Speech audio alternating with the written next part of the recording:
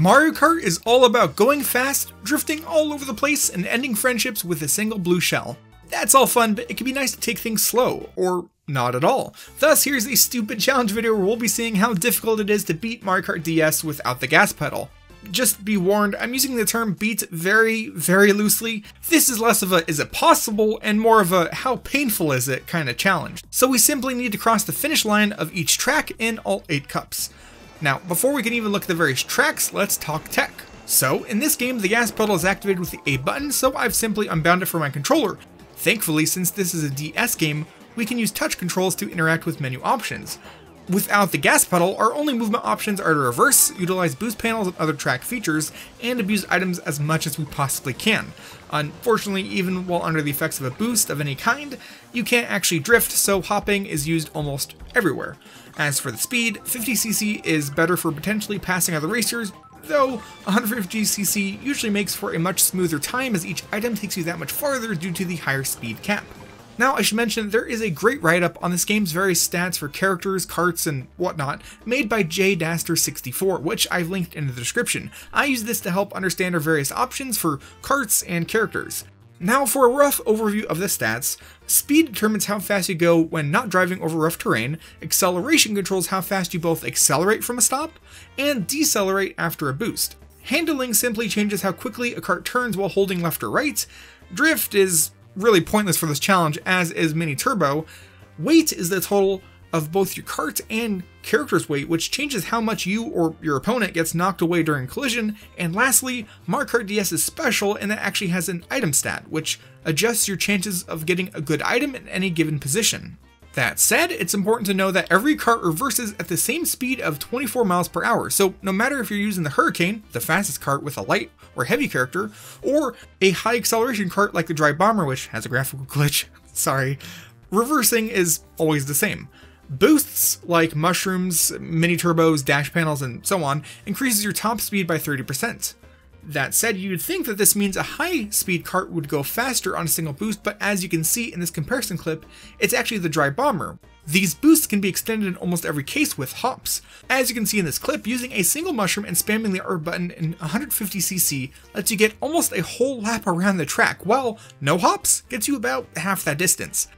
So in general, if we want to do well, we must use a high acceleration cart with a lot of hopping, but then there's the item stat.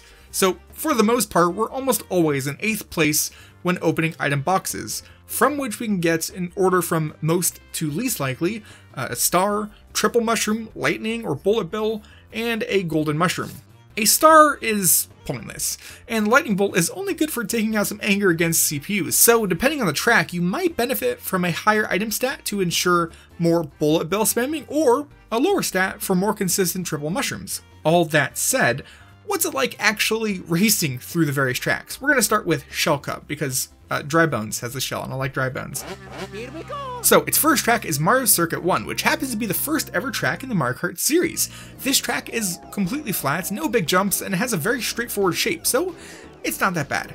Unfortunately, it only has one set of item boxes which are located on the other side of the track from the starting line, so no matter what item you get, you'll always be reversing for about half the time. This is a bit painful, so I would give it 3 brake pedals out of 5 on the fun scale. It's not exactly paradise, but it's not that rough either. Next up is Moo Moo Farm, which has an even simpler shape and 4 sets of item boxes spread pretty evenly across the map. While using the Dry Bomber, I was able to get triple mushrooms from almost every single box, which makes this track get a perfect 5 out of 5 because it's actually fun? It's weird, I know. Peach Circuit is similar to Mario Circuit, though this one has 2 sets of item boxes, so it's definitely an improvement, but could be better. 4 to 5. Now, Luigi Circuit is a bit unique in that it's a very tight figure 8, and it's the first so far that has a boost panel before any item boxes. Here, we are lucky that we can actually choose to reverse off to the side, past the panel, but we can do a sort of reverse handbrake turn, but using hops, so I'll just call that a reverse hop turn. As long as we're facing mostly forward when we hit the boost panel, we can get past it just fine. After that, the rest of the track has a good amount of boosts and item boxes spread throughout. In 50cc, this is really rough because you can never actually get that far in the center section, but 150, it's not that bad at all. 5 out of 5. Mushroom? Is that you? Now, next up is Mushroom Cup. So we have another figure 8 circuit, but this one is way less fun. Sure, there are no big obstacles or complicated terrain, but it's pretty bland, not enough seasoning, 3 out of 5. You should know that with this challenge, when you're not using the gas pedal and you don't want to reverse for all 3 laps, you want to try to get each item box before your previous boost runs out. That is still very much true here, but the inner slope track and risky item box water stream gives this one some real room for improvement. It's pretty neat, 5 out of 5. Now, Cheap Beach is garbage, so this one has a boost panel before you get to the item boxes, but there is no way to avoid it. Also, the item boxes behind the goal are so far back that only a bullet bill can give you enough momentum to maybe reach it while moving forward. So you're forced to pull a reverse hop turn, which is only fun when it works the first try. From there, the rest of the track is pretty okay, with some possibilities for cutting across the shallow water. But this is Mario Kart. The chances of somehow losing all momentum between the southern part of the track and the docks is quite likely, so it feels like more of a chore than anything kind of fun. 1 out of 5, don't recommend. The last track for this cup is Luigi's Mansion, and I'm gonna straight up give you the score because I really like it. 5 out of 5. It's just so nice, and not just because this is where I realized that you can damage a CPU multiple times with a star by just sitting still. Now, I should mention that I've played through all of these cups without the gas pedal at least twice, but Mushroom Cup 3 times. On one of them, I was using the Cucumber, which has a decent balance of acceleration and item stats. This works really well with Luigi's Mansion and 150cc.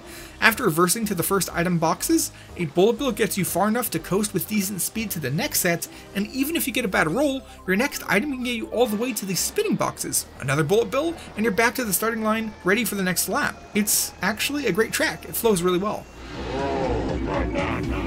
Flipping back to retro tracks, there's Banana Cup.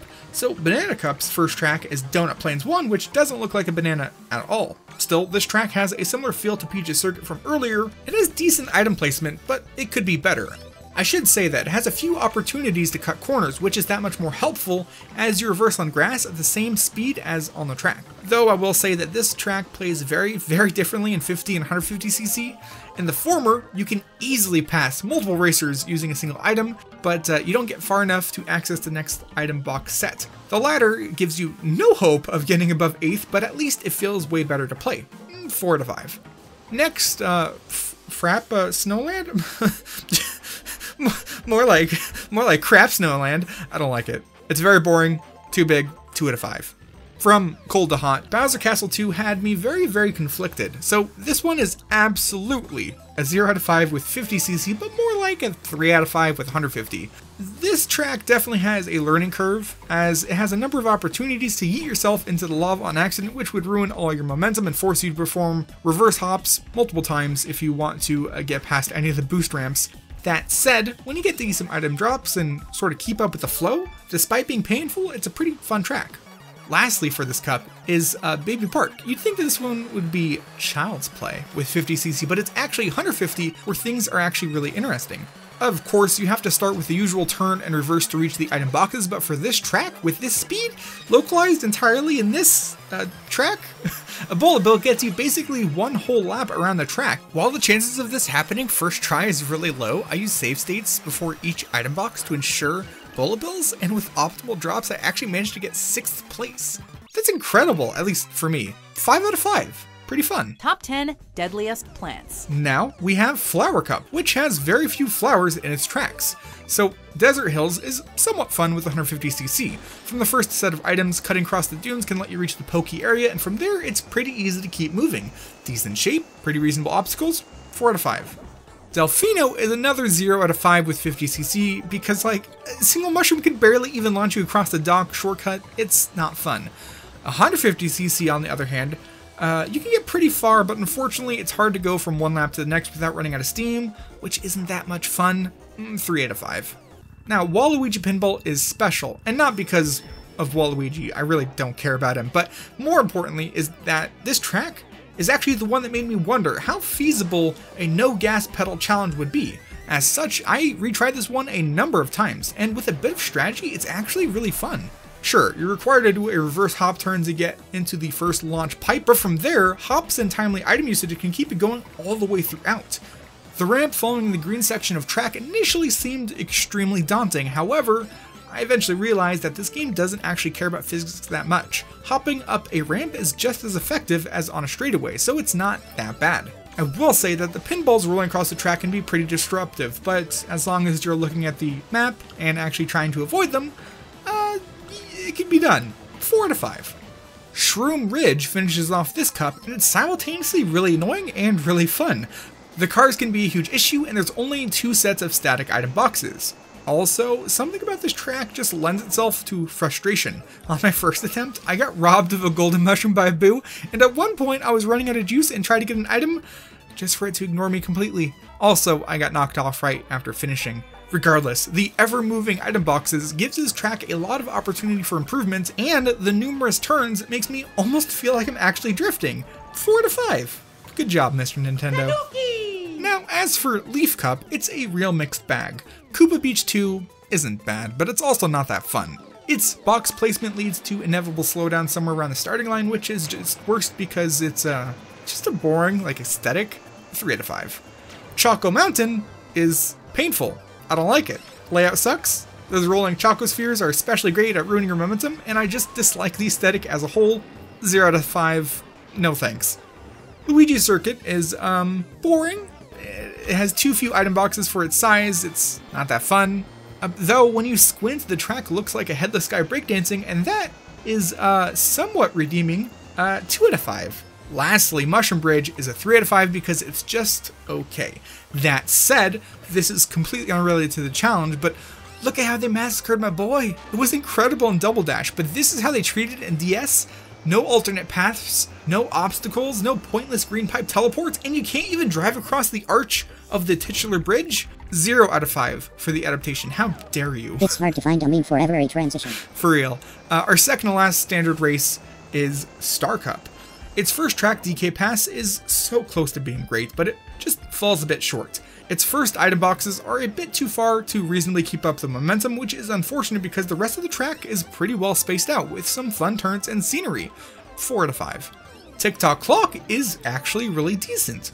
The big stretch following the first item boxes has some handy boost panels which gets you quite nicely to the items before the lower area. A bullet bill takes you really well to the smaller clock face, though mushrooms can be a bit less useful if you're not driving around the cog with its turn instead of against, so it's a bit challenging, but challenging is okay. It's like a 4 out of 5. The last 2 tracks, Mario Circuit and Airship Fortress, are pretty okay. If they were a bit shorter by even 50 feet, they would be wonderful, but as it stands, they both get a 3 out of 5. Now it's time for the last Retro Cup, aka a Lightning Cup. So Choco Island 2 definitely redeems the Choco lineage. Its first item boxes aren't too far. It has a pretty simple design with a number of ramps and item boxes. 5 out of 5. After that, Banshee Boardwalk is an okay level, though I feel like it's an OSHA violation to not have guardrails all the way throughout. It'd be nice if it was a little shorter on the straightaways, but not bad. 4 out of 5. Now, Sky Garden is actually one where I'd say that bullet bills are the least optimal, because they have a tendency to blast you right past the item boxes. With mushrooms, on the other hand, this track has plenty of turns to play around with, and also fun fact, you can actually get across the floating island shortcut while reversing, which is useless because you're missing out on item boxes, but it's still neat. 5 out of 5. And then there's the Dino Nugget shaped Yoshi Circuit. Solid island design, good item placement, not that many options for shortcuts, but still 5 out of 5. This is a special time. And finally, I've saved the worst for last because it's Special Cup time. So for Warrior Stadium, I will say that the first set of items is a bit far, but otherwise there's a pretty decent balance of turns, boosts, and item boxes. 4 out of 5. Peach Gardens, however, has a pretty lackluster design. Its item placement leaves a bit to be desired. Chain Chomps are cool, but still 3 out of 5. Bowser Castle has a lot of potential for fails, especially because the bullet bill loves tossing you into the lava. A lot of places where you can mess up, and not in a way that feels fun. 2 out of 5. Now we have Rainbow Road, the final track of the game, and final one for this video. It's not fun. You're basically forced to reverse all the way to the item boxes just to get enough momentum to pass over the first boost panel, as reverse hop turning doesn't work because there's no guardrail to go against. You're just going to yeet yourself off into the ether. Later, the spiral is pretty rough to reverse across because you're always sliding to the side. And then, if you happen to lose momentum before the gap after the 45-degree turn, it can be hard, while still doable, to reverse hop across it. Overall, despite the aesthetic and sort of lineage of this track, it's not fun. It's actually really painful and takes way too long. It's a -1 out of 5 because it made me sad. Now, closing thoughts. So I initially thought this challenge would be a complete waste of time. Still, it's a surprisingly fun way to play the game, though in very limited situations. Now, you should know that my ratings are 100% accurate and backed by extensive scientific testing, so I've concluded that the Retro Lightning Cup is nearly perfect with an overall score of 19 out of 20, while Special Cup should be launched directly into the sun with a score of 8 out of 20. That's an F, and not in the respectful way. Oh, and I should also mention, if you enjoyed this video, be sure to leave a like, maybe subscribe. Also, big thanks to Christy Cuntris, Pseudonymous, and Stephen W for being super fans. That's it for this video. I'll see you in the next one.